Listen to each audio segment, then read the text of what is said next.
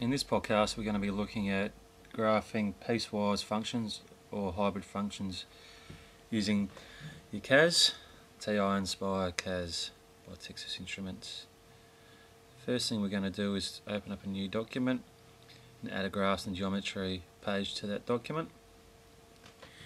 Then down the bottom you see f of 1x come up. We're going to insert our hybrid function using Control Multiply button, which will bring us up a menu. And from that menu we're going to select the hybrid function notation.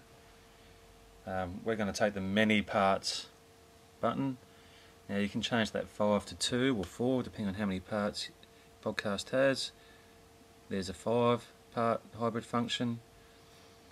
Okay, we enter our functions into them, making sure we don't overlap the domains. Now I've just reduced it there to a 2-part function. Then you press enter and you'll get your hybrid function being sketched.